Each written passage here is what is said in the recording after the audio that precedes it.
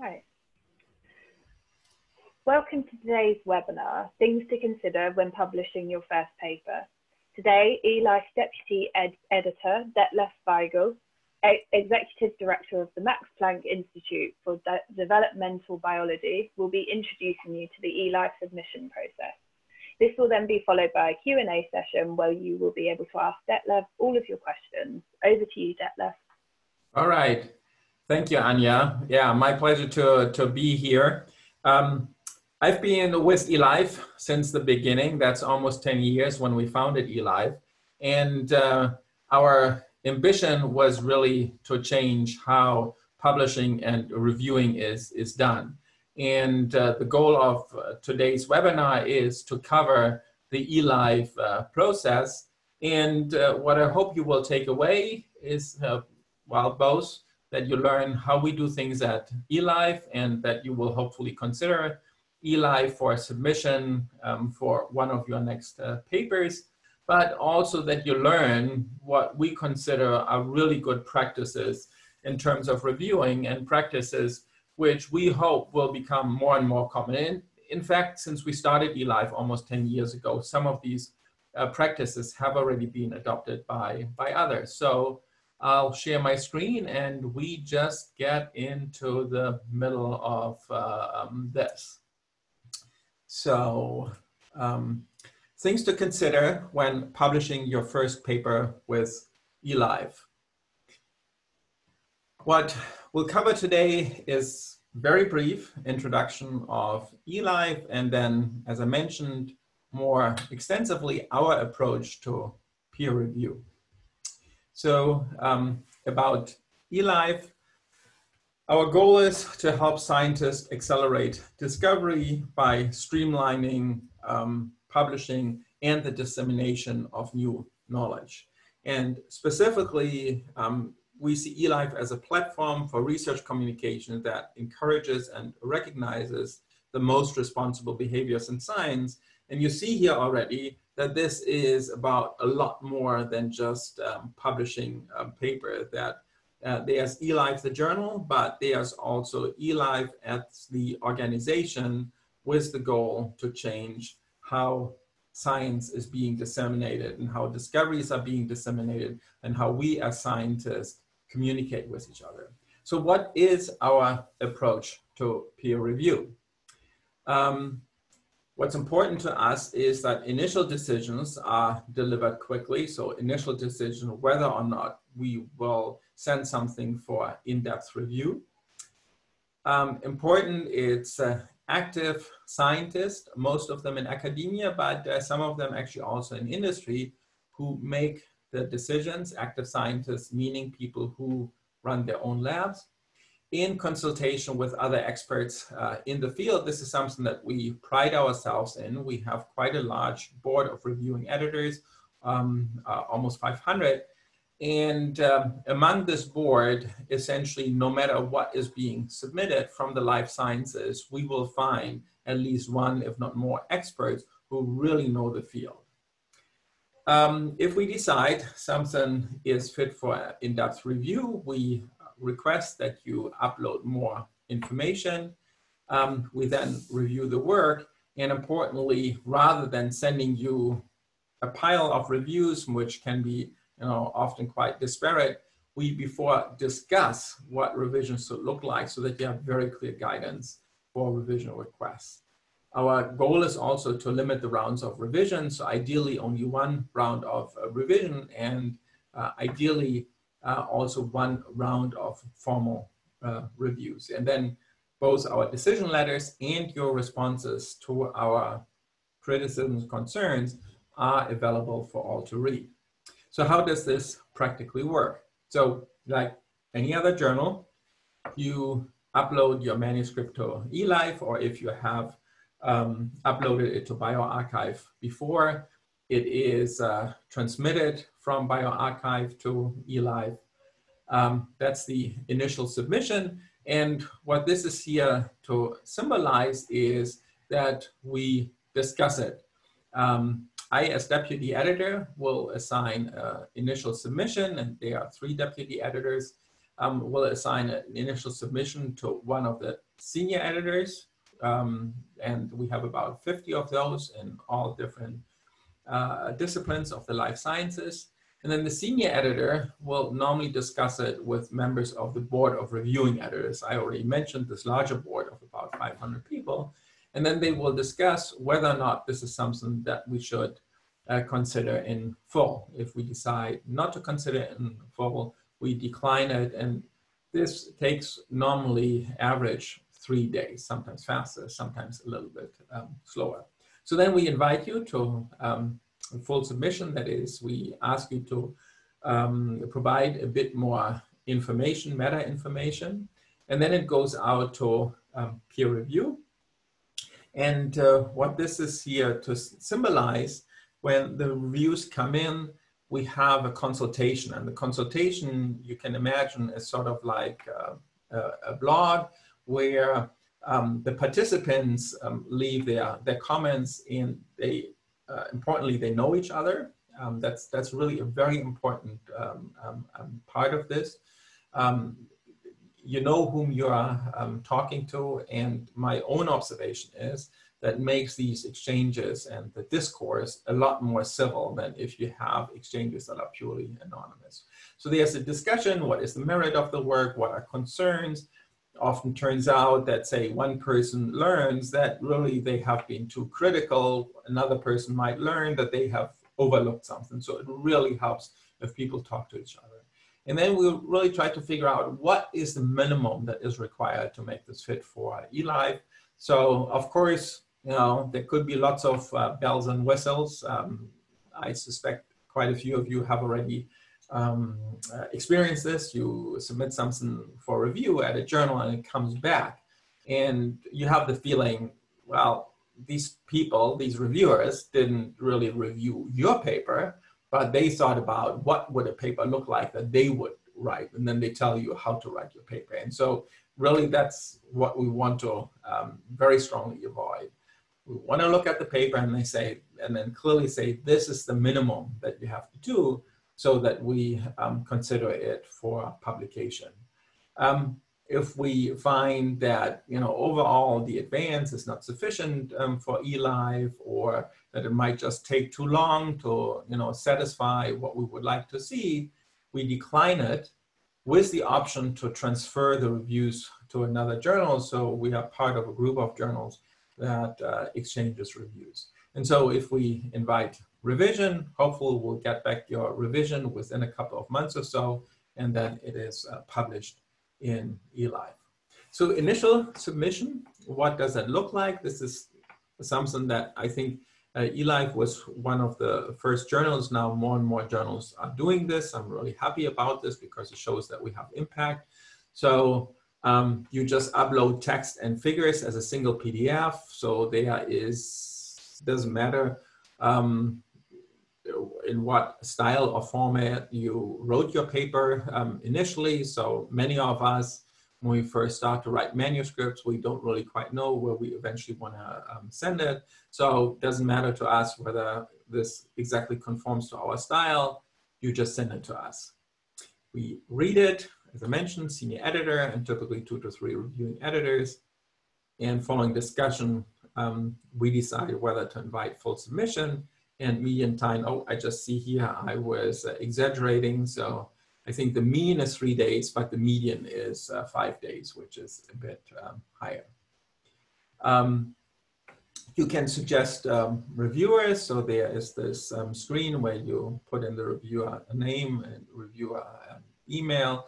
And of course, as is common with many other journals, you can also exclude reviewers. And the suggestion, of course, you can also suggest senior editors, you can suggest members of the board of reviewing editors and so on, and you can exclude senior editors, you can exclude members of the board of reviewing editors if you have good reasons to do so. So, as I already alluded to, when we then in the end discuss the reviews, all the reviewers are known to each other by name. So reviewer knows the comment is open, or the comments are open to discussion. What I found is that colleagues really think quite carefully what they write, and overall this becomes much more constructive than what, I often have the impression you send manuscripts for submission at a regular journal where the reviewers don't talk to each other, and also their identity is not known to each other. So this is, sort of what a online consultation might look like. So it starts when all the reviews are in. There's a form email that comes from the reviewing editor, and the reviewing editor email says, look, we got all the reviews. Please go to the eLife website. You can see the other reviews, and then, let's start a discussion what we should do with this paper. So reviewer 1 might say, I agree, this is important, provides new insight. Reviewer 2 might say, I don't think they need to perform any new wet lab experiments. I'm willing to waive the functional testing of whatever, but the findings therefore need to be more conservatively discussed. Reviewer 3 might say, I fully agree with the previous comments. Study makes a number of important points. And then this is all condensed. The reviewing editor writes up a summary, and that's in the decision letter. So headline already, you see who the reviewing editor was. And then first comes this boilerplate. Thank you for submitting your article. Was overseen by a reviewing editor, and who was the senior editor. And then the reviewing editor, you see here again, name is up here. And then reviewers can disclose their identity. They don't have to, but they can disclose their identity in this specific case.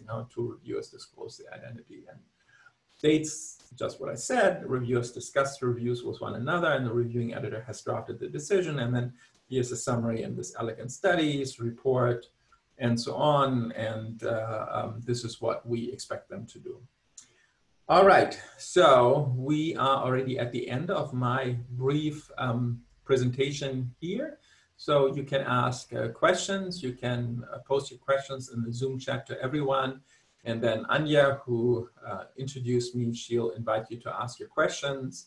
If you want to, if you don't want to ask the question yourself, she can also read the question out for all of us. If you're not speaking, please mute yourself. And if you need help, just send a chat message on Zoom to Anja. And I assume, like the rest of us, you all have become super efficient in Zoom now. So thank you very much for listening to my brief presentation. Please follow us on social media, Twitter, eLife, eLife Innovation, eLife Community. And if you're interested in plants and in evolution, you may also want to consider following my Twitter account. And down here are the organizations which have put serious amounts of money in helping to start and continuing eLife: Howard Hughes Medical Institute in the United States, the Wellcome Trust in Great Britain, the Max Planck Society in Germany, and the Knut and Alice Wallenberg Foundation in Sweden. And that's all I had to say, and I will unshare my screen. All right, and it looks like we already have quite a few questions here. So Anja, you want to call up people? Hi Detlef. Did you want to read these ones out as they're having problems? Oh, okay. Okay, so the first question was, will a recording be made available? And it's being recorded, and I think the answer is yes. You already answered that. That was from David McCurry. Then Emra Altindis is asking, who is from Boston College, what is the main difference between initial submission and full submission in terms of submitted documents, and what's the average time for the review process for eLife? So the main difference between initial submission and full submission is initial submission is just whoever uploads it gives the contact information. You don't have to upload, all the individual authors' names and their ORCID IDs and all that comes only in the full submission. Also in the initial submission, you don't necessarily have to upload individual figures and supplemental material and so on and so forth. Average time for the review process, our goal is 2 to 3 weeks. And it has been fairly constant over the last few years, and is actually remarkable because you can, imagine with this discussion that does add, several days to a decision, and also the reviewing editor having to write up the decision. So it's different from an editor just, forwarding the reviews. And when we started out with eLife, when I talked about eLife, when it was introducing the process, I was always joking, what's the difference between eLife and a conventional journal? I said, well, eLife, you get one letter, and the letter has a coherent story in terms of, what we want from you, and in terms of revisions and whatnot, whereas a conventional journal, reviews that we get were typically like this. The editor would forward the reviews, and the first reviewer would say, another brilliant paper by the Weigel lab, published immediately. And the second reviewer would say, awful work from the Weigel lab, as always. It is a complete disaster. And then the third person would say, didn't read it, don't care, whatever you do. And the editor would provide a cover letter that would say, dear Dr. Weigel, your esteemed colleagues have reviewed your work. Please address their comments. And you would sit there and scratch your head and have no idea what really to do. So that's, very, very different at eLife. Sorry that I went off on a little rant here. So Frida was asking, can you repeat the timeline of each step? So again, the initial submission, I think mean time is 3, median is 5 days. So it comes back and we say, we want to have the full submission where we want a little bit more information. Then we already have this reviewing editor who oversees the review. And then the reviewing editor will select additional reviewers. And then it depends a little bit on how quickly you get reviewers to sign on. So that's often really the limiting step, get reviewers to take on reviews. It can sometimes be really, really frustrating. So, and yeah, I don't remember what's the average number of reviewers we have to ask, but it's probably on the order of twice as many as what the number of reviews is that we want to have. 2 to 3 reviews we want to have. And I think if you only have to ask 5 or 6 people, that's pretty good. And not everybody responds right away. So that's something where all of us really can make a difference. When you get an invitation to review, you're not interested in reviewing it, please write immediately. It's really remarkable how many people just do not respond. You have no idea whether they will review it or not. And then I think it's every 2 days or so, we send an automated email, and then after 6 or 7 days, so we just make a decision, that it doesn't make any sense bothering these people further. But it's really remarkable how many people never respond, which in a way is really quite sad. All right, so Emery asked more questions. Okay, I go down here. Then Frida says, doesn't reviewers consulting each other influences their opinions? Shouldn't it be independent? Well, Frida, we want the reviewers to influence each other opinion. So I think I get what you're saying or what you worry about. I think a worry that admittedly many of us had before we started this, that if there's a power differential between the reviewers, that basically people are throwing their weight around, that more senior editors prevail. But it's really remarkable, or more senior reviewers, but it's really remarkable that we've reviewed thousands and thousands of papers now.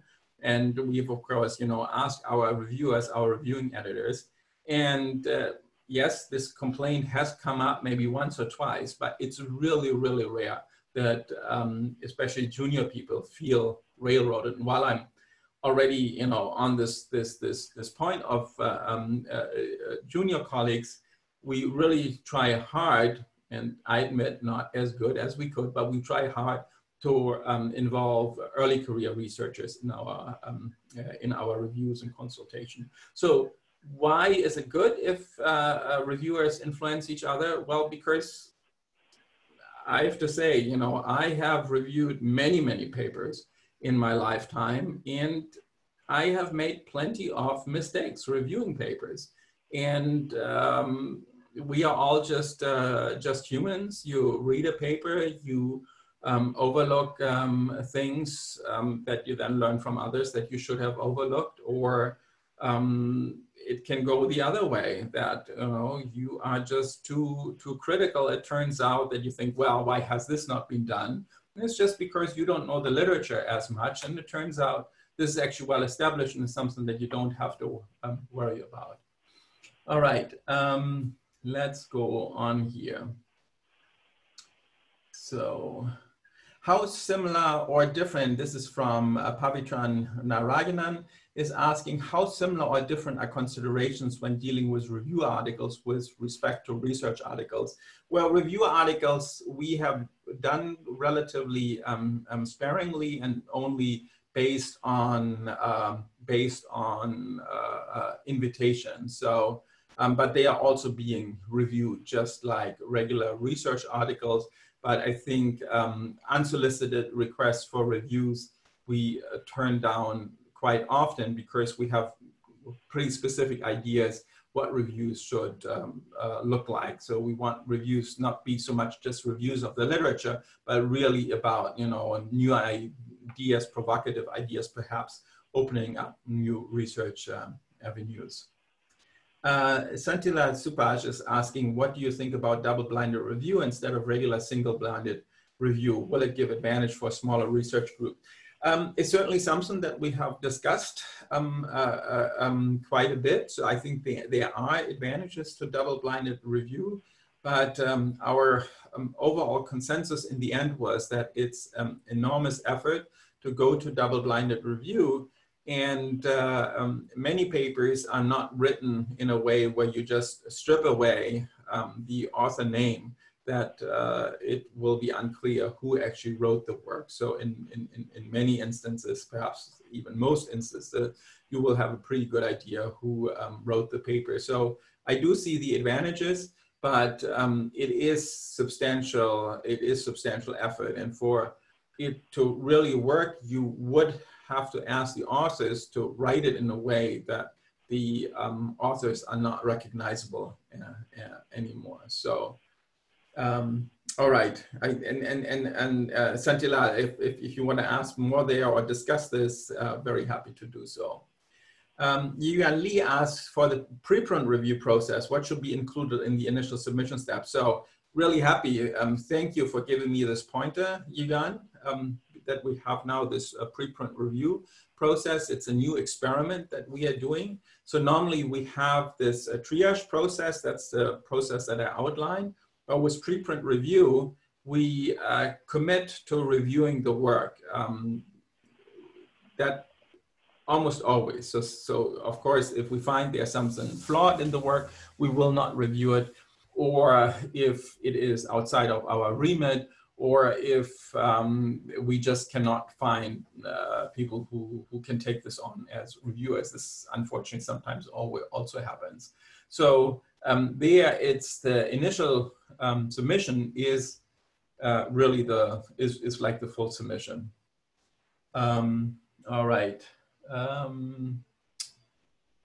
Shipra Goal is asking, what sort of information an editor looks for in the initial review to decide if paper to be sent for detailed review or not? That is, that's a very appropriate question, but also one of the most difficult questions to answer. So it's really what is the advance in the field. There is a nice article that one of our former deputy editors wrote, Eve Mader, what makes an eLife paper, and I would encourage you to look at this, what makes an eLife paper. So sometimes it's, you know, this is something really radical, provocative, not fully developed, and other days it's just, you know, okay, this is where we were now, this really gets us to the next step. But sometimes it's also, there were a lot of these different things around. And this paper is just a really beautiful paper that collects, you know, a lot of different strands, puts them together, and really sort of closes an area of inquiry. So it's difficult to put your exact finger on it, but it's really the overall advance for the field, I would say. Then let me see where we are. Sakir Hossein is asking, what are the major reasons for editorial rejections? What suggestions do you have for the authors to increase the chance of getting the manuscript review? So again, so the major reason for editorial rejection is just that we often, what we will say is, this looks like good work, solid work, but it's not the sort of conceptual advance. So ideally, the paper, it will report the discovery of a new biological principle. Pavitran is asking another question. How does eLife deal with detection of data manipulation? What are the policies for paper retraction? And how has been your experience in this area? So we do publish a good number of papers. So we had a few cases where a paper had to be retracted. So there is no simple answer to this. So, typically, sometimes it's the authors themselves who say, well, sorry, we found out we can't reproduce the data for whatever reason it is. And sometimes it's pointed out by an outside source. We give the authors, we first look at that, if somebody alerts us to potential problems. And,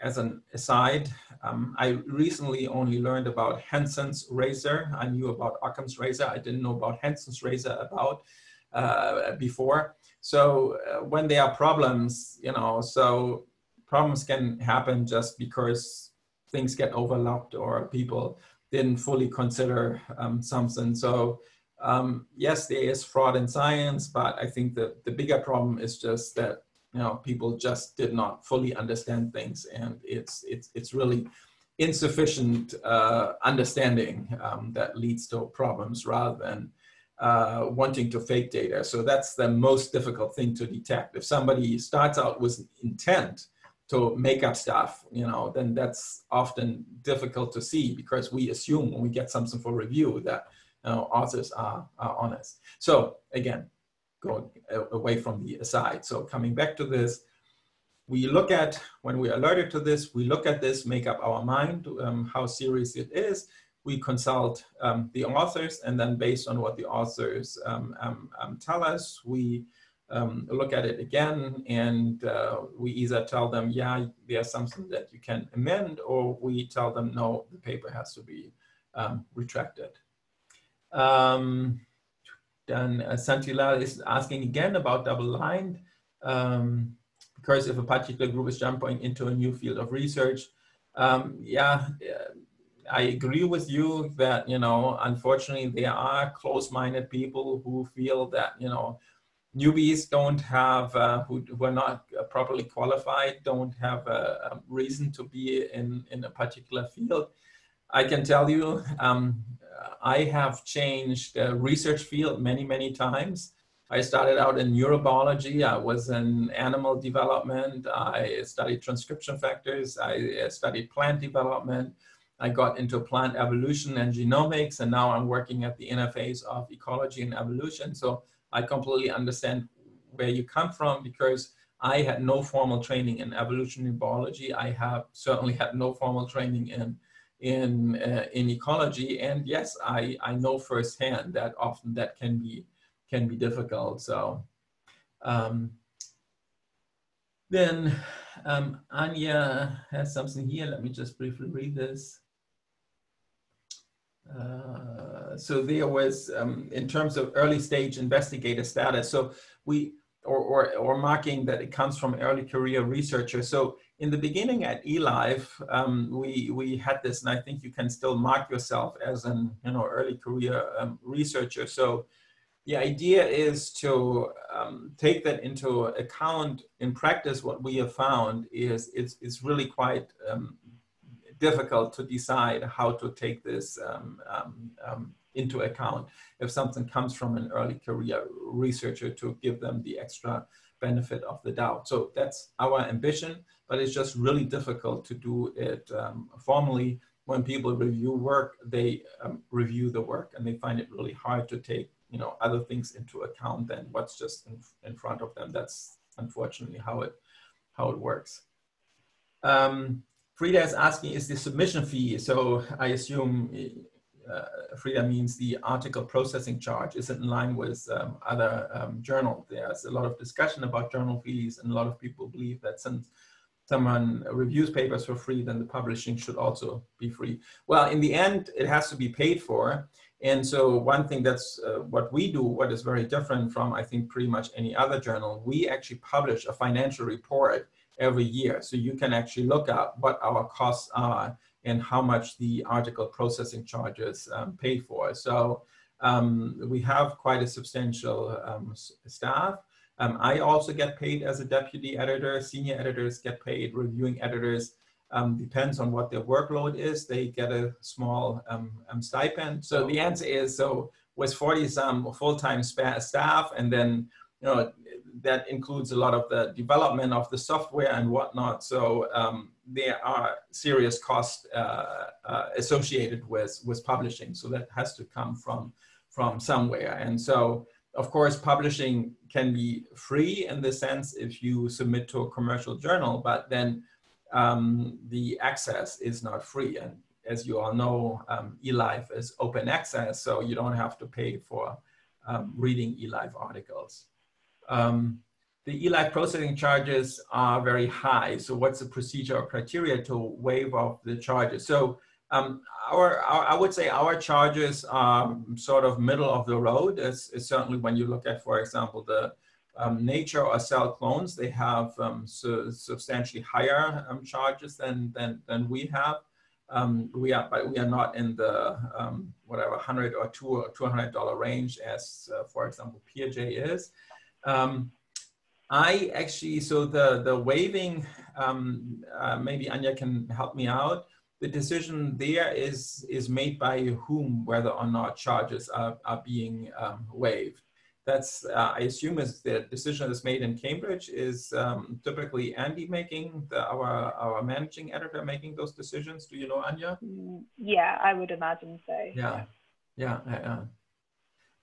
So again, so what exactly happens with the article processing charges? So again, you can look this up. Let me see whether this works. If I say eLife financial report, whether that works. Yeah. So if you just put in eLife annual report, I just want to make sure that this is really that is the one that eLife by numbers. Yes, if you just put in eLife annual report, then it will take you to our annual reports, and it will tell you what things are being paid for. So if, for example, looking here at the 2018 report, 63% of expenditure goes to publishing, 37% goes towards technology and innovation. I mentioned that eLife wants to be more than just the journal. Payments to editors of the publishing costs make up about 1/3, staff about 8%, online systems 9%, article processing 21%, our features, so this is kind of the cover part, makes up 12%, and then marketing makes up 14%, and then it breaks it down in thousands of pounds. So please go and look at this. Dimitri is asking, thank you, Dimitri, for your thanks there for the concise intro and answers.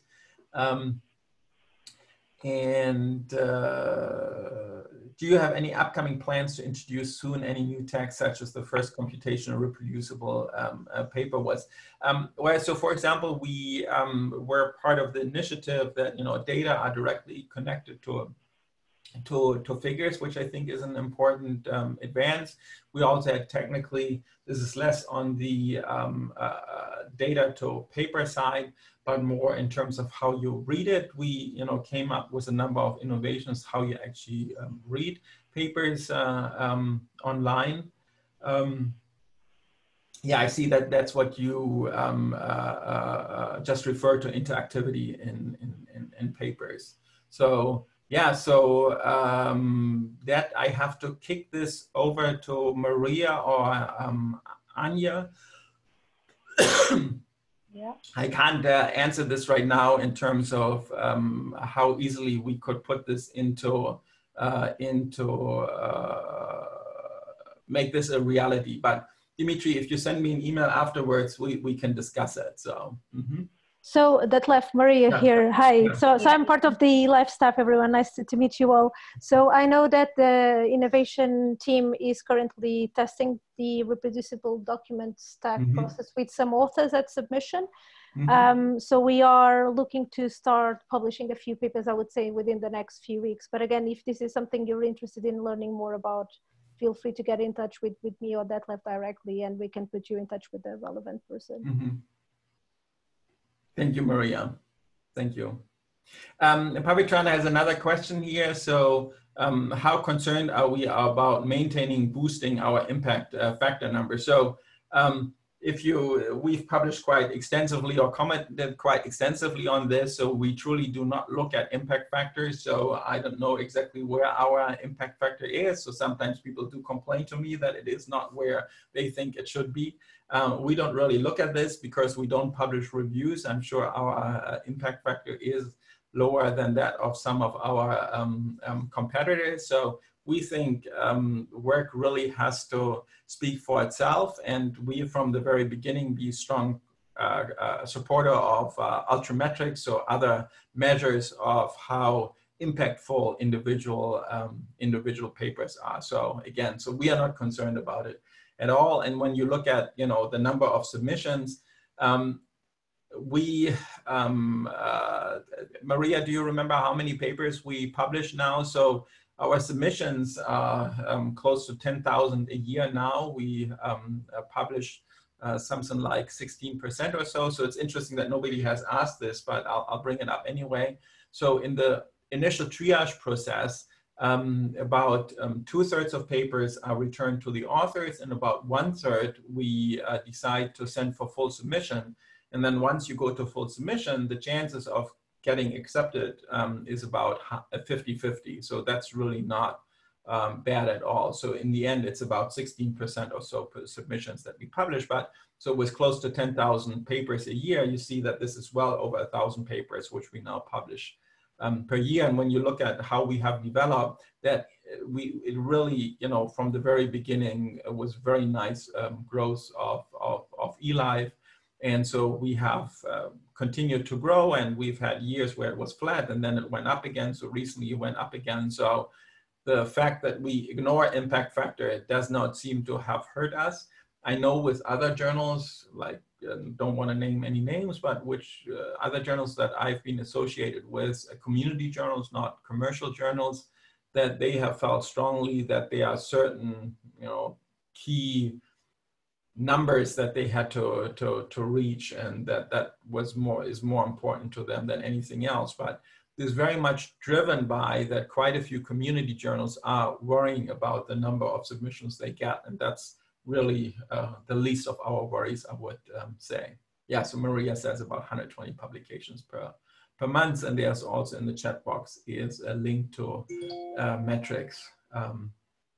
So Frida is asking, I don't see any big advantage to publish in eLife. So yeah, the big advantage is really how you're being treated by the reviewers and editors. So again, we are certainly not perfect, but I think on average, we treat our authors a lot better than the way they are being treated at other journals. Again, that you get feedback that is substantial and much clearer guidance is a big advantage, and that our ambition is, and it has been a little bit different in COVID-19 time now, but our ambition in normal times has been to only suggest revisions where we think that they can be done within 2 months, so that you really have a good idea, and really to only invite revisions when we are essentially certain that they can be done. And I don't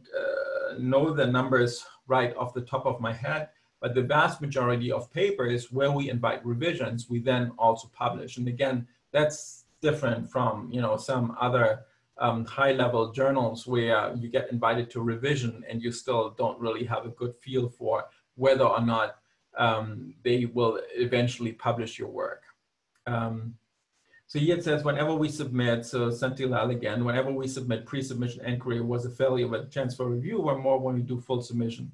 It's okay to do full submission even after rejection from pre-submission inquiry. So I assume the question here is full submission is was the preprint review, if I understand it correctly. So if it was submitted in the normal way, so we don't really have the pre-submission, we only have this initial submission. So at eLife, if you submit it with a normal track, the initial submission, it was a decline, then you cannot submit again through the preprint review where we commit to reviewing. And then another question here is, what are the main mistakes that you see in new investigator papers that one should avoid? Well, I think with any paper, there is this trade-off. So you want to, of course, emphasize what is new, what is great, what is cool about your work, but you still want to be reasonable. So you don't want to, a common mistake, and it doesn't matter whether you're young or junior or senior or old or whatever, is to claim things that go beyond what is actually in the paper itself. Just today, somebody asked me for feedback on their submission. It was not eLife, it was something else. Just a colleague said, can you tell me what would you do with this paper? And I noticed that in the paper itself, in the manuscript, they were talking about the association between something and something else. And then the title said was actually not association, that A and B were associated with each other. The title said A causes B. Okay, so, but that's not what the paper has said. And it's clearly they had put this claim in the title because they thought then it's more likely that an editor will look at it. And that's probably true, more likely that an editor will look at it, but also I think reduces then your chance that the reviewers take it seriously if you exaggerate your claims. But again, eLife, we really want to work with authors, and one of the things that we have done in the COVID-19 time, that we really try hard to minimize what we ask for in terms of revisions, that we really double down on our efforts to look at the paper at hand and not this, I referred to this earlier, this imaginary paper, what is the paper that I would write if I would work on this, but really the paper at hand, minimize the reviews. And then in COVID-19, we've actually gone so far that we've said, look, let's think hard whether additional experiments are really, really necessary. And if in the end we decide they are not absolutely necessary or would be just nice to have, we told authors, okay, look, tune down your claims, we'll publish your work. There are a few more experiments that would be nice to do, and we expect you to do them after the COVID-19 time is over, and then you can send it to us as a research advance or just put it on bioRxiv, whatever you think fits best. Anya just put two more links here in the chat, our author guide and our policy about preprints and scoop protection. That's perhaps also important. Thank you, Anya, for reminding me, and that goes back to Frida's question, what's a big advantage of publishing in eLife? So the scoop protection is something else that we have. A couple of other journals now have this as well. So if you submit something to us, and while we are reviewing your paper, another paper comes out on, that is very, very similar. If your paper is already under review with us, we will not hold that against you that another paper is out there, but we will look at your paper and consider would we have published, have published your paper, even if we didn't know about this other paper that is out there. And then also a link from Anya towards what we're doing to support research culture in general. And Pavitran is asking, do social media comments influence reviewers and editors? Perhaps you've, Pavitran, maybe you have followed some of the Twitter exchanges. I don't think I contributed directly to this. Maybe I have retweeted one of these. So there was there was an observation that supposedly papers who had gotten social media, a lot of social media attention, preprints that had gotten a lot of social media attention, also were accrued more citations afterwards. So I'm not sure cause and effect was proper there. So if something is likely to, get attention, then of course I think it's likely to get attention on social media, but also get attention later on. So I would hope that at eLife, whether or not something has gotten attention in social media will not, play any role whether or not we should submit it. We should consider it for full review. All right. Are there any more questions coming? So, Anya, I think, have I overlooked any question there?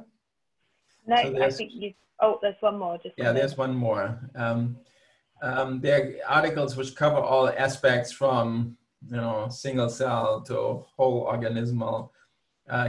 Essentially, can a paper have data from too many diverse fields? What you do to select reviewers for this kind of papers? So I mean, that's one of the advantages with our process. So especially when it's these transdisciplinary papers. So experience, I think, as reviewers look at this, they know one area, and this is basically what they comment on. They will say, I'm not really qualified to comment on the other part. And then it's really, really helpful to have this discussion among the reviewers because they can educate and inform each other. And I would hope that with 3 reviewers, you could cover most things. All right. Good. All right, this is your last chance to ask any more question, but of course you can also just afterwards email me or Anya.